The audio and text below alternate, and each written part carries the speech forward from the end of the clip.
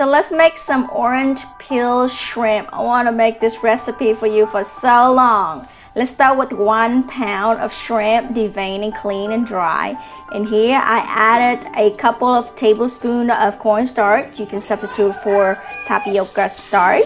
Kind of mix it up and make sure it's all coated. I like kind of like light it, you know, you can add more, you wait for it to dry up and add more if you want to. You can add salt. I think the shrimp is salty enough that I like the sweetness of it, so I don't add any more, but you're welcome to add more salt. So I'm going to use 1 orange. I like, you know, the tangy taste of the orange, so I grate it out. Some good, you know, small bits and some big bits. And I also like a little bit of, you know, crunchiness, and that's about a tablespoon-ish. You know, the more, it's up to you. You can do 1 or 2. But I also get all these juice and the pulps out. I love the pulps. And I like to scrape everything up, nothing left behind. The orange is so good. And I also kind of skin the orange a little bit, and I like a little bit of the skin itself, you know, for presentation. But it has a little bit of a tangy taste and a little bit of bitterness. But like, you know, throw it in the stir fry. Why not? There I go. Maybe like a couple of tablespoons there. So with this, I'm going to use also like a tablespoon of grated ginger. Just get as much as you can. It doesn't have to be, you know, precisely, but it come out to be about a tablespoon. I love garlic, so I'm adding about a couple of cloves of garlic, nicely minced to release the aroma.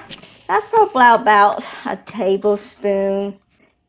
So in here, I also add about a pinch of salt and a teaspoon of sugar and about a 2 tablespoons of soy sauce. I like a little stickiness, so I added in like a tablespoon of honey and, you know, stir it up, or you can whisk it up and then set it aside. I tasted it and it's kind of like a little bit of salty, a little sweetness, so I'm good with it. I'm gonna use my big old wok on high heat. This is leftover oil from egg rolls, so I'm just gonna reuse this and strain it out and kind of coat my wok and make sure all the woks are kind of, you know, coated with some oil. Make sure it doesn't burn. That looks like it's ready there. That's a test piece. And here we go. Let's get into the pool of oil.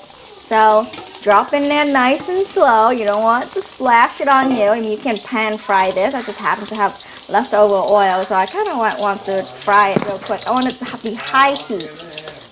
You kind of like move it around, you kind of split it up because the stickiness of the starch is kind of trying to stick together.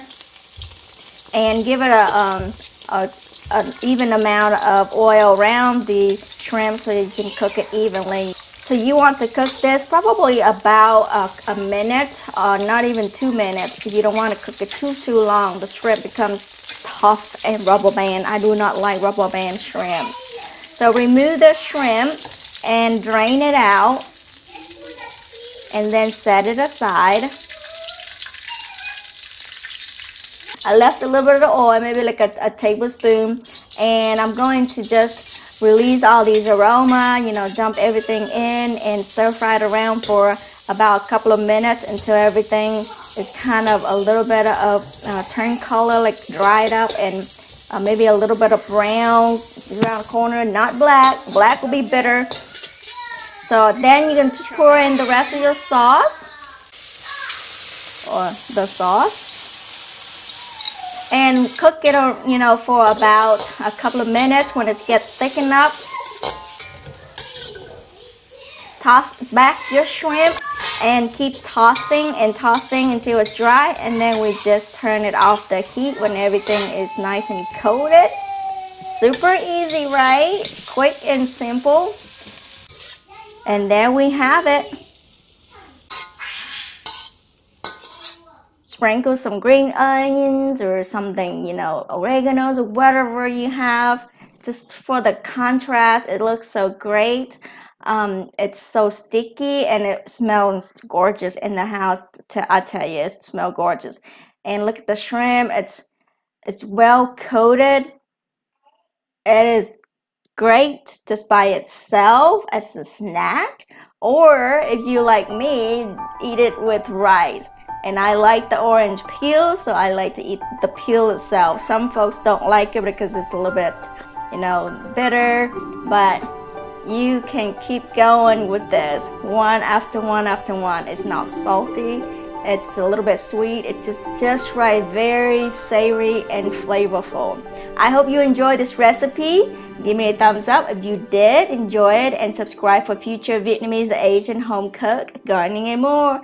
I'll talk to you next time. Bye bye.